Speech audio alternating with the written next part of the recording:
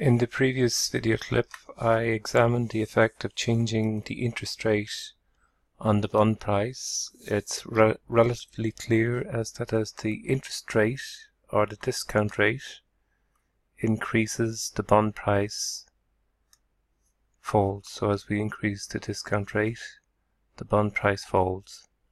Okay, so the relationship is negative, but it's also non-linear. And that nonlinear tends to increase as we increase the time period. So if the maturity of the bond goes to 3 years, the relationship looks more linear. When we increase to 20 years or 30 years, the bond price becomes more linear. So let's revert back to the 3-year period for the moment. And we could again consider the effect of interest rates and also consider what is the value of the bond when the coupon rate and the interest rate is the same. So for instance, if we change the interest rate, the discount rate, to 6%, which is equal to coupon rate, from economic theory we know the bond price should be equal to its face value. So when the coupon rate and the discount rate are equal to each other, the value of the bond should be equal to the value of the interest rate. We could verify that this is consistent across a range of different time periods. So let's copy all and paste and remove the graph, and perhaps remove the data that we have here, the data table. And then consider running the same type of exercise as before. So let's set this cell equal to the value of the bond here, and we verify that the value of the bond is generated by that function, the VBA function. And what we might consider again is different time periods. So we could consider 3 years, 5 years, 10 years. Okay, so 5, 10, 15, 20, 25, and perhaps 30. 20, 25, 30 years. And then we can verify 1 year, 1%, 2%. So consider different interest rates and rerun the value of the table, but for different time periods and different interest rates. Okay, so to generate the data table again, we can go back to our data table. So data tab, what if analysis, data table. In the row, this is the row, we're considering different time periods. In the column, we're considering different interest rates. Okay, and let's hit return, and the table fills in. And let's just create a parallel. Just makes graphing that little bit easier. See why in a moment. And pull those across. Okay, equal to 3, and go across to 30, and 10, 0 equal to 0.1, and equal to, and we can pull this across, and then take all and pull down. So we basically have the parallel table. Remove this cell here, and so the apex cell goes out, and then we just go to insert, and a graph, scatter graph, and we'll take this option here. And what we observe is that the value of the bond, the present value of the bond, BOND, PV of bond, is negatively affected by increase in interest rates. So if this is the discount rate, we'll say R, let's increase the size of the graph, just redimension the graph, and you can see that the bond, the graph, if you like, goes through,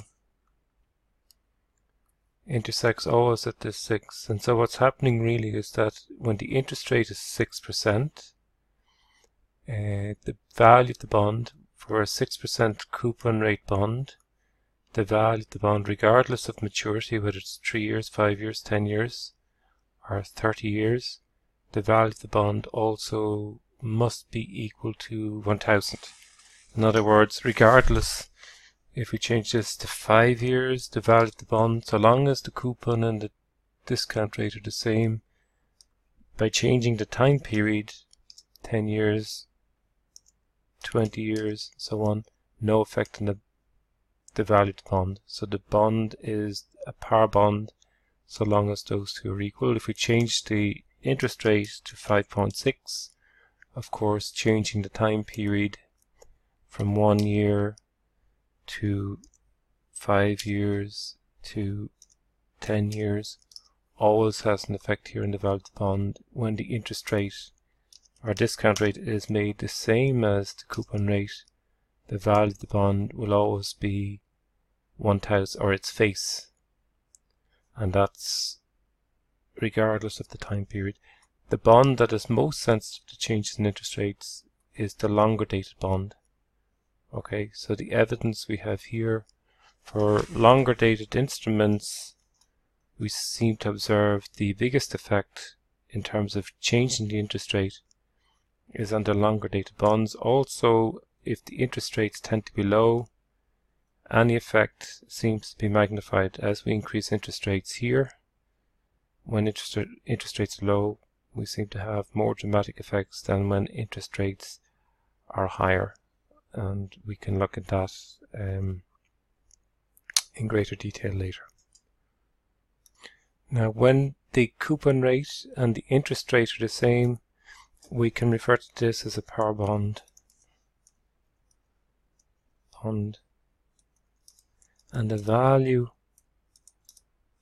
of a bond when R is equal to the coupon rate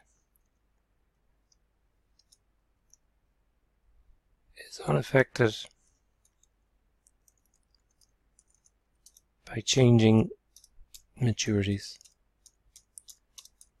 the maturity of the instrument. Okay, so that's the key finding here, that as we alter the interest rate, when the coupon rate is equal to the interest rate, the discount rate, the value of the bond will remain indifferent, and also doesn't matter if we change the periodicity, no effect here on the value of the bond. The bond will remain true to the face value so long as the coupon rate and the discount rate are the same. Okay, so what we can do is we can copy the spreadsheet again, copy and paste one more time, and we can bring away the graph. In fact, we can delete that graph, and again everything is sensitive, so the values that we've generated here. Okay, so if we change this to 1 year and we rerun the data table,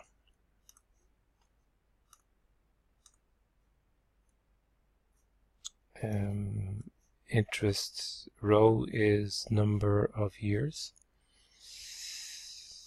and the column is the interest rate. Okay, it updates, and we could build, if you like, perhaps a heat map. So for instance, we could look when are the biggest effects observed. So if we observe here the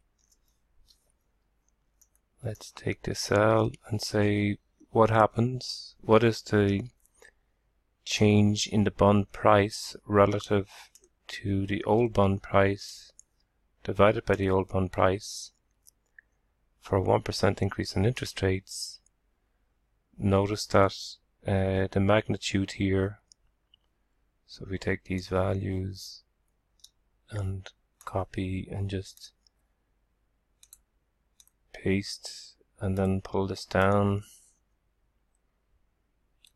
and then pull across, and ignore the last line, I presume. So perhaps just delete this up, delete shift cells up, so falls out. So for what we're observing here is, as we increase the interest rate by 1%, the value of the bond falls, but falls by how much? Well, in percentage terms, it would be of the order of less than 1%, but as the time period increases, the magnitude of fall is very dramatic. So we could think of any, for 1% increase in interest rates, for the longer maturities, we could look at the range of values in excess of 10%, and they all seem to be consistent with increases in interest rates at the longer maturities. And the most dramatic fall in the interest rate occurs when the bond price, when the interest rate is, when the maturity is highest. And when the maturity is lowest, the fall in the value of the bond for a 1% increase in interest rate tends to be much smaller. So if we take these values again, okay, we can see for the longer maturities, a 1% increase in interest rate produces more dramatic effects on the value of the bond. If we think of the magnitudes in excess of 5%, it typically would be these, well, in fact, all of these values here. So we can say these values, including these, are all in excess of 5%. So let's fill those up. And we could think of a lighter shade here for these. So the biggest effect on interest rates is when the bond price is, when the maturity is highest. The biggest effect of a change in interest rates in the bond is when interest rates, when the bond price, when the maturity is highest. So notice here a fall of negative 17% for a 1% increase in interest rates. So if we increase the interest rate from 1 to 2%, the value of the bond falls in terms of the difference between the two values minus the original value. It falls by about 17%, but also notice as well, typically as the maturity increases, as the interest rate gradually increases, the effect of an increase in interest rates tends to get smaller, and so on. So we start here at negative 17. For the higher interest rates, any additional increase in interest rates tends to produce a smaller effect on the value of the bond. Okay, so let's save that.